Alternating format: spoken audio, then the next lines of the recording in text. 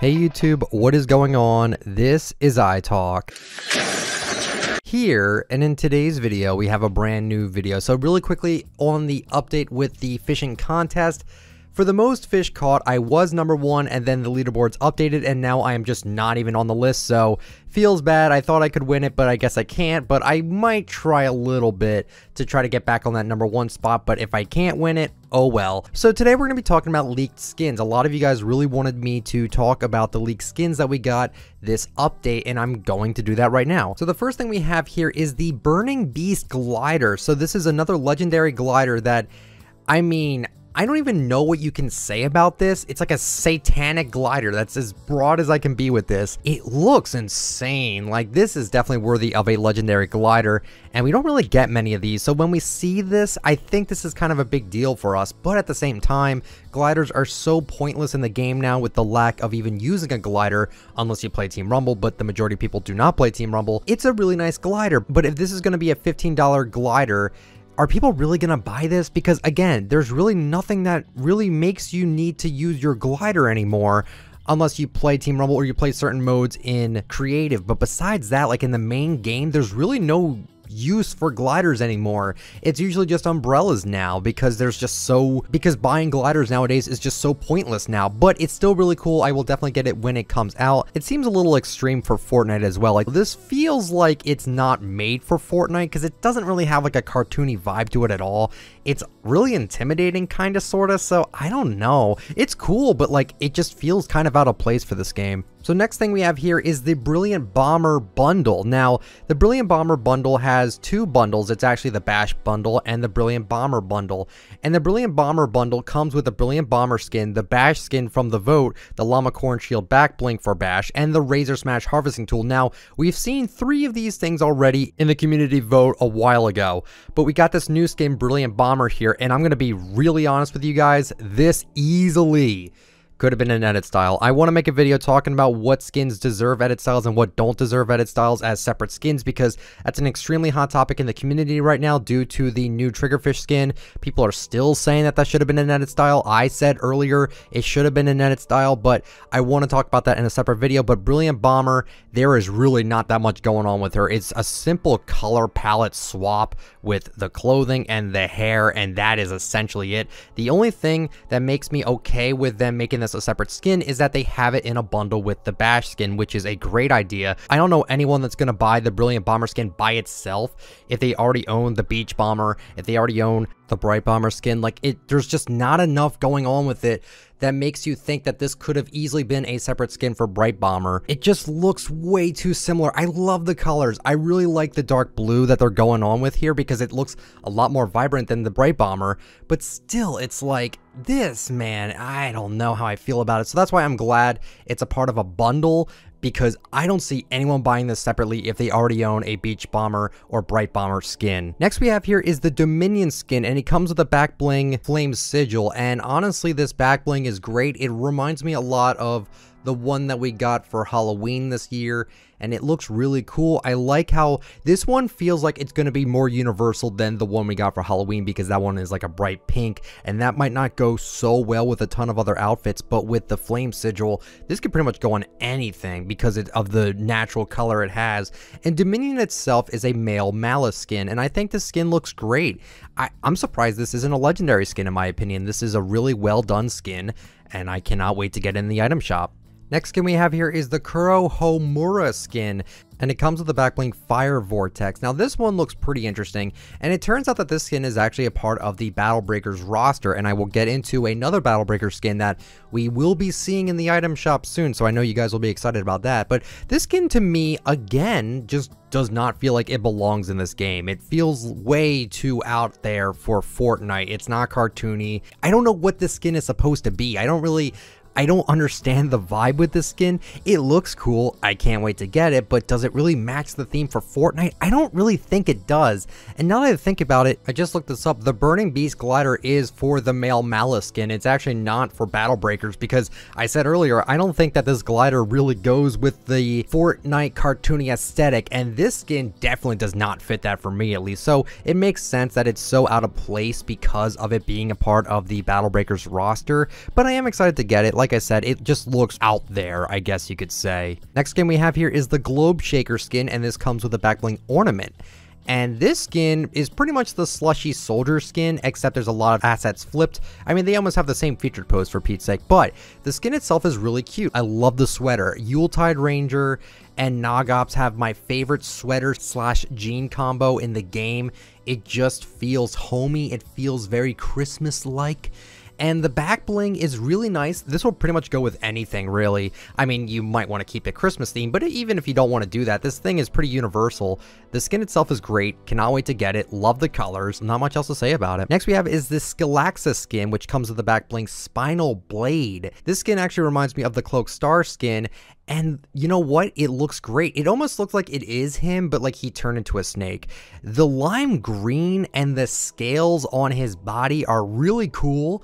And the back bling itself is amazing. I mean, I know we've had so many of these back blings like the Overtaker and the whiteout back bling with the sword on the backpack, but this looks awesome, man. We don't really get a lot of neon green looking skins either, and I'm just super excited to get this skin. So hopefully this comes out sometime in the near future. Next skin we have here is the Terns skin, and it comes with the back bling Hollow Horn.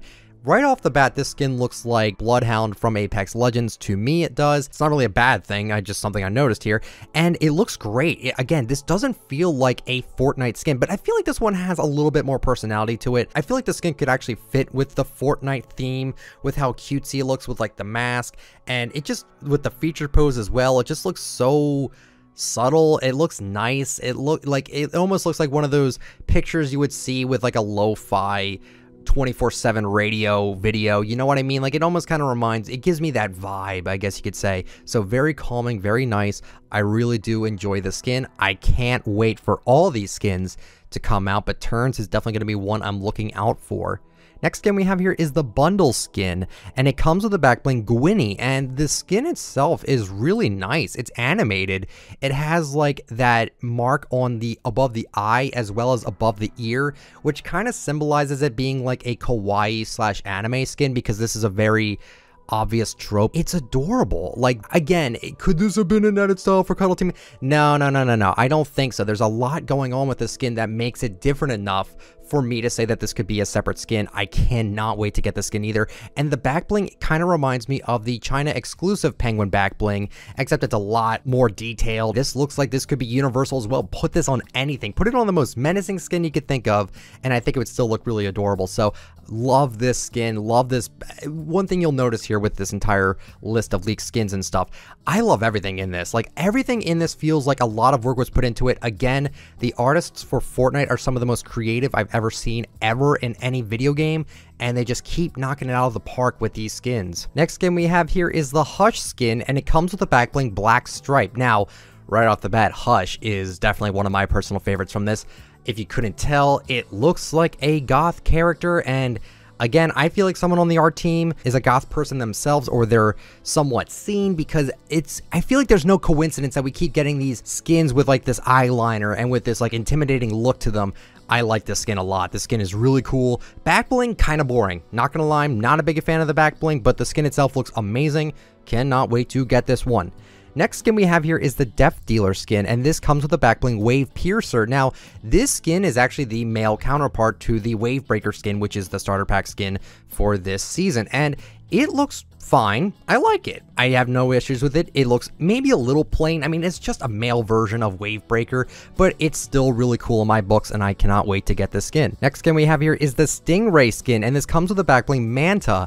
And this is easily one of my favorite skins in the leaks. I love the chainmail that's on his head. It's very new for the game. It's very new in terms of cosmetics. It looks great. Love the look of it. It kind of does look like Thelonious from Shrek, which a lot of people have pointed out already, but it does kind of look like him. The one thing that's kind of weird is that you'd think with like a face this intimidating, with a mask this insanely cool looking, you would expect him to look really bulky, but he's actually like really skinny. It's kind of off-putting to me a little bit, but regardless, I love this skin. I cannot wait to use it. I'm really excited to see what the ADS looks like with this skin because of how slim the head is, so I just cannot wait for it. So yeah, and the back bling itself is pretty cool as well. Next skin we have here is the Autumn Queen skin, and it comes with a back bling, Autumn's Mantle, and this skin should have been an epic. There's no way you could tell me that this skin should be a rare. There's so much detail with this skin, and it's kind of weird because we're going into the winter time, but even though this is the Autumn Queen, I really like it. Reminds me a lot of Frozen. It reminds me a lot of Anna. Like, I feel like that was the main goal they were trying to go with here.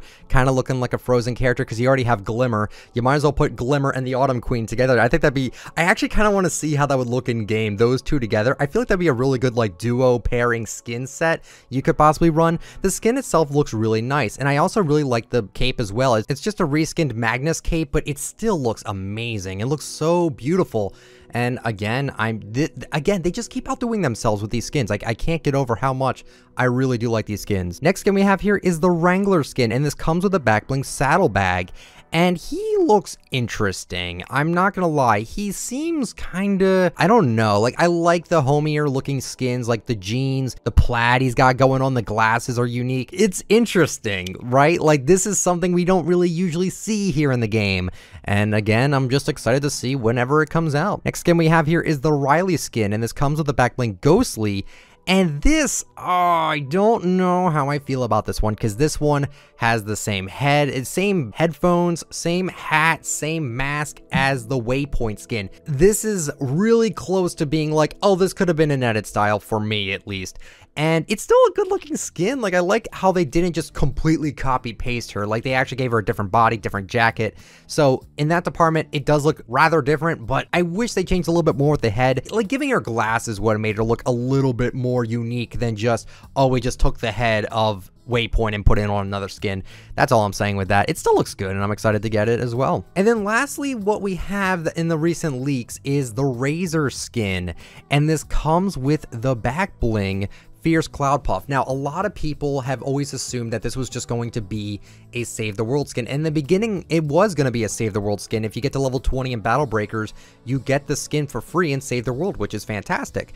But I've always been thinking, like, why wouldn't they sell this in the item shop? It would make no sense to me because it looks so good. Why would they waste their opportunity on that? And with the confirmation of this being in the leaks for it being in the item shop, and not only that, we also have that other skin that we talked about here, the Kurohomura, however you pronounce that. That's also from Battle Breakers. So I feel like these two skins will be sold together in the item shop, which is fantastic. This pretty much confirms we are getting the Razor skin in Battle Royale, and I'm very happy about that. Now, the main thing I've been hearing about this skin is that, like, oh, it's green, like in the leaks, and it says that it's a green skin, but the back bling is blue. Something tells me the skin is not going to be 800 V-Bucks. It looks way too good to be an uncommon. This could have easily been a legendary in my opinion. It just looks so good. But to me, this might just be a rare skin, and it might just be a mishap on the back end of Fortnite with this one, but the skin itself looks great. The back bling looks great. I cannot wait to get this skin. And that's pretty much what I wanted to talk about today, guys. I didn't really want to go over the harvesting tools because I don't know what they sound like,